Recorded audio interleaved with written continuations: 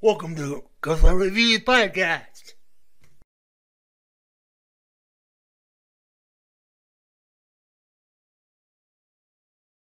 Students over this photo of them, maskless at an off-campus party.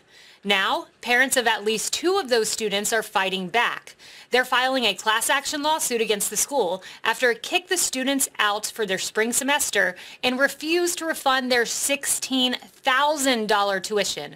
And while UMass says the students violated its COVID policies, the parents say the school let its national championship hockey team hold a parade with no social distancing, and some students even going maskless. You know, Kennedy, let me start with you here. This seems a little harsh. One of these girls was a valedictorian of her school, former class president, and her... Woody.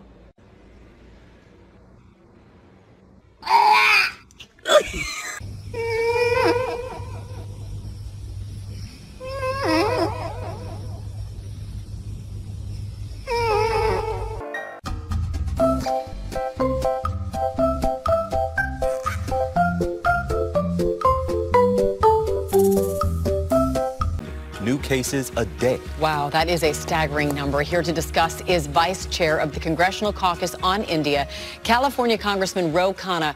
Congressman Khanna, thank you for being with us. And first off, we know you have family there in India. How is everyone doing?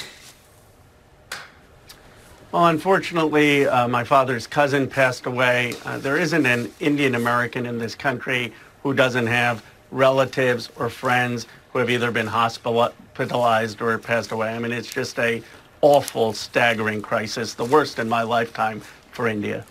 Oh, Congressman, sorry to hear. Woody.